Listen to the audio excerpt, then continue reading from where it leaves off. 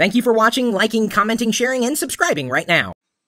Okay, so apparently there are 3 color displays and 4 color displays. Now, other than one having one more color than the other, assumedly, what's the difference? You've probably seen the commercials on TV with the guy who played Sulu on Star Trek. Right, George Takei. Yeah, he says there's a new color. You can see a color that you couldn't see before.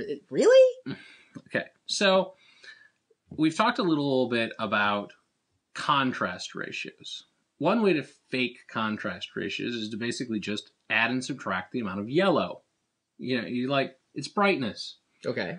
So if you have 4 pixels, it's easier to make the LCD because instead of doing 3 in little triangles, you get 4 right next to each other.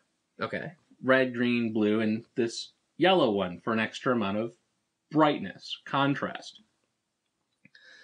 The problem with that is that's not how video signals work. What are the 3 colors in a component cable? RGB.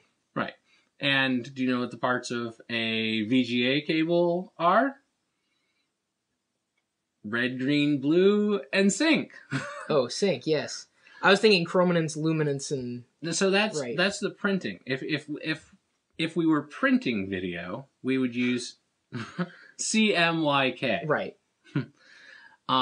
We don't print video. No. It's light, it's not filters and pigments. So the way the 4 color displays work is they fake that brightness with the 4th color. The advantage of that is you can have a better dynamic contrast, but you don't actually get truer colors. You know, the advertisements say, oh, you get truer colors. Right. And what is that? It doesn't mean anything to me. You don't get truer colors because if everybody's mastering for televisions with 3 RGB, right, then the way the guy who shot the video and edited the video and color corrected the video saw the video is not the way that those 4 color displays were seeing it. Well, what about a product that could play back a 4 color video or an image?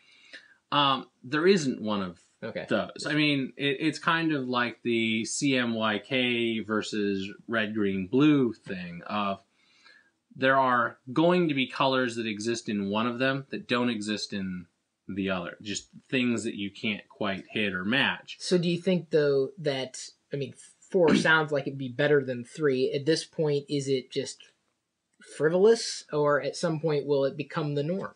We picked red, green, blue because those are the 3 primary colors. So adding a 4th color, yellow, that is a combination of red and green seems frivolous. It's just frivolous. It's just extra stuff that isn't really going to do anything.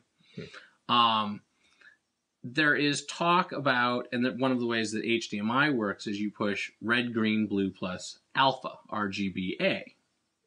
And alpha is... like a transparency channel?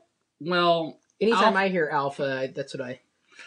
Alpha is... it is. When you're doing text edit, when you're doing graphic design, alpha is a transparency. In this particular case, RGB alpha is really a brightness level.